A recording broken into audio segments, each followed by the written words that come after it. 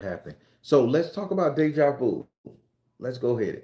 So now this plays into deja vu as well.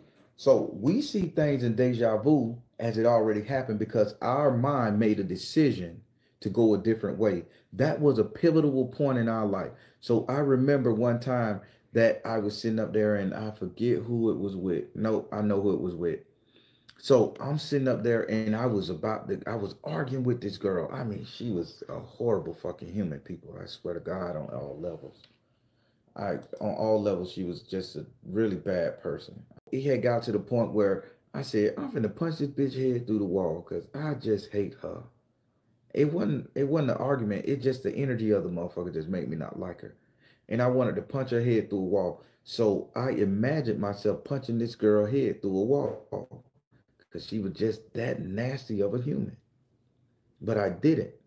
But I imagined doing it. So then when I got to the restaurant and we was eating, the argument happened.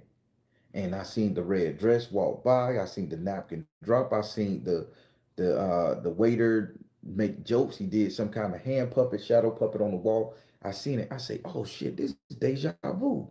And then I remember this girl pissed me off so bad that I decided to punch her in her fucking mouth because she was saying the most reckless shit and I couldn't take it, right? But I decided not to do it because in another lifetime, another time zone, another dimension, I did that crime and I paid the consequences.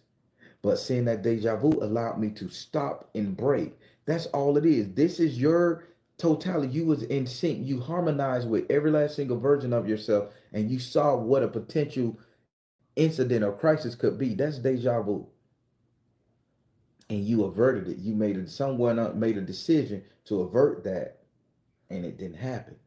That's deja vu. It keeps us out of trouble, and it's a warning because we sink.